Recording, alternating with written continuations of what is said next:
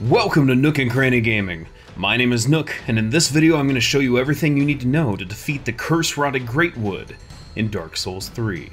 Starting off, once you get to this boss room, make sure to open up the set of double doors behind you. If you do lose this fight, it would be a shame to have to run around the whole level in order to get back here. This is a great shortcut.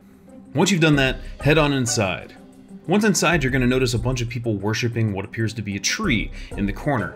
Of course, as you may or may not know, this tree is the boss, the Curse Rotted Greatwood. What you're going to want to do here is just rush up to him and hit these egg sacs, which are in his crotch area. It's kind of awkward, but you need to attack these in order to push the phase on. The benefit of this is in the second phase you won't have all these adds attacking you.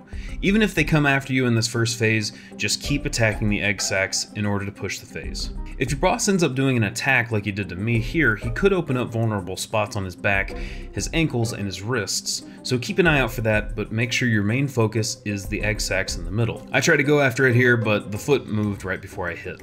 After the egg sacs are destroyed, the Curse Rotted Greatwood will rise up and bust the floor, and you'll fall into a chasm below.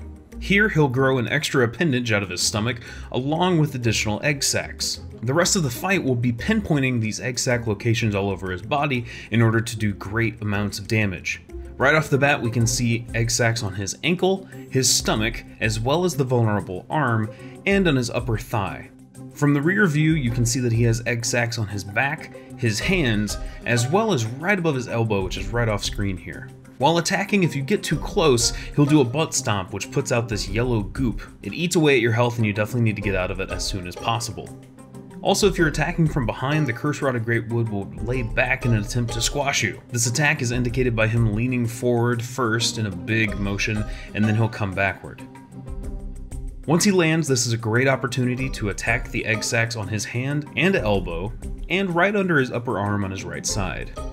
Sometimes you'll do enough damage to stun the Curse Rotted Greatwood, which will open up his hand for attack, which is very vulnerable on the front side. But make sure to watch out once the stun is over, because that hand can damage you a lot, and it has a huge damage radius. As you can see, it almost killed me here.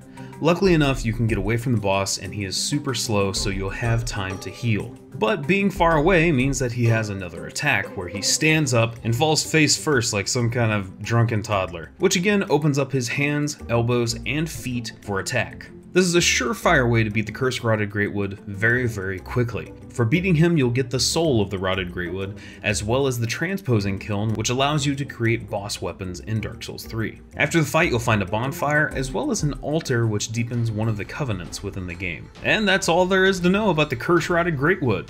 If you like this video, make sure to check out my Fallout 4 guides, as well as my new series, Explained. The first episode's all about how Zelda might actually be the villain of the Legend of Zelda franchise. Also, make sure to leave me a comment down below. I would love to talk to you.